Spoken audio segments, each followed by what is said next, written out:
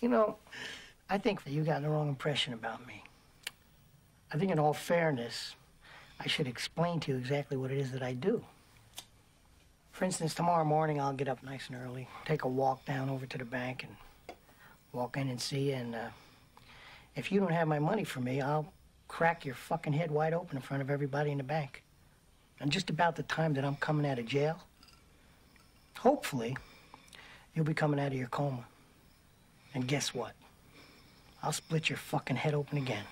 'Cause I'm fucking stupid. I don't give a fuck about jail. That's my business. That's what I do. And we know what you do, don't we, Charlie? You fuck people out of money and get away with it.